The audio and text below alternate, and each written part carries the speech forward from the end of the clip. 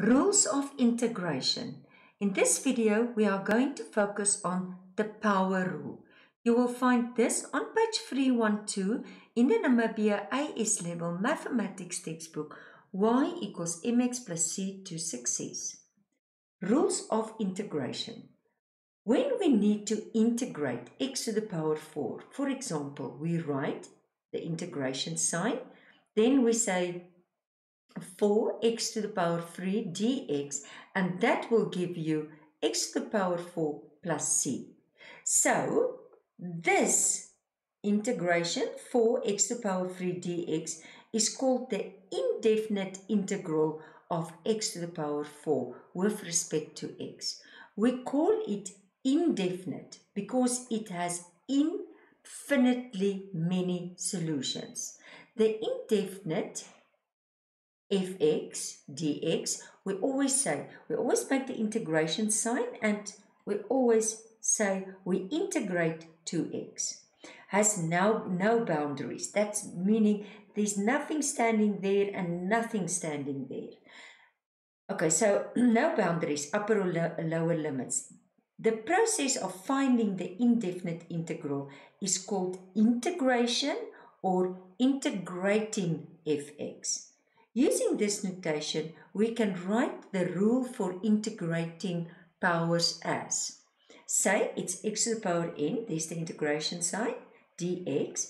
Then remember we add 1 and then that result we divide by it, plus c.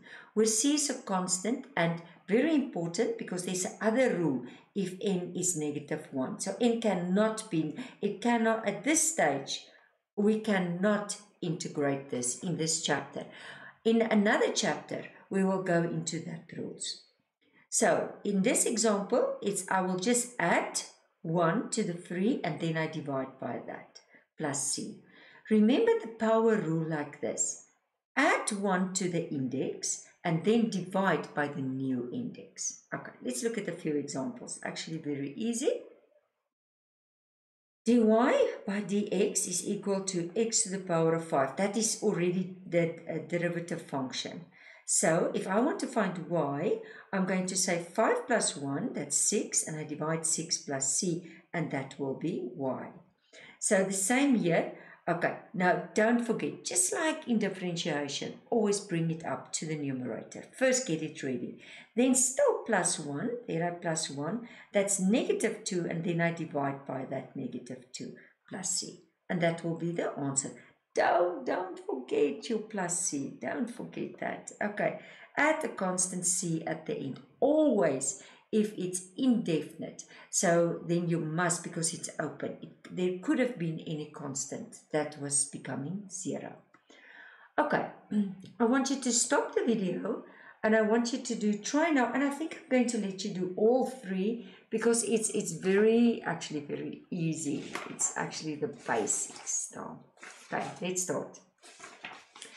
Again, you can continue the video as soon as you are finished. Okay. And number A. dy by dx is equal to x to the power of 7. Okay. Now don't forget that we just make it y. Okay. Because originally it was y. Then it's 7 plus 1, which is 8. So it's x to the power of 8. Divide by 8. Plus c. Please don't forget that plus c. Number B.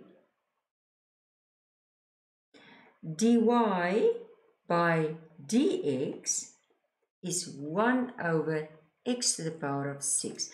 Now, first get it ready. First take it up, just like in differentiation. And now I'm going to say y is equal to, now -6 plus 1, it's -5.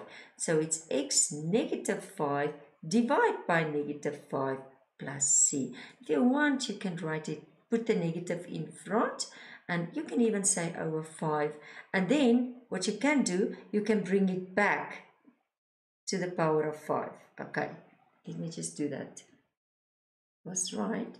So it will be 1 over 5 x to the power of 5 plus c. And then the final one, number c. dy by dx is x to the power negative 8. Okay, so y is equal to x. Now, this is negative 8 plus 1, so it will be negative 7 divide negative 7. So always first add 1, and then don't forget your c. And you can simplify this again to negative 1 over negative 7 x to the power also of 7. It's a coincidence. Okay, yes, no, it's actually because we were dividing there, plus c. It's the same as it happened there. Don't forget, it's a c. Okay, and that's how you do the very, very basic ones.